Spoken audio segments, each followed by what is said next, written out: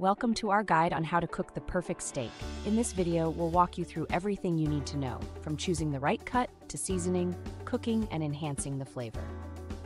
First, let's talk about choosing the right cut of steak. For the best results, go for high-quality cuts like ribeye, filet mignon, New York strip, or T-bone. Look for good marbling and a thickness of at least 1 inch. Next, allow your steak to come to room temperature. This ensures even cooking. Season it generously with salt, pepper, or your favorite steak seasoning. Now, preheat your skillet or grill over high heat. Sear the steak for a few minutes on each side to develop a flavorful crust.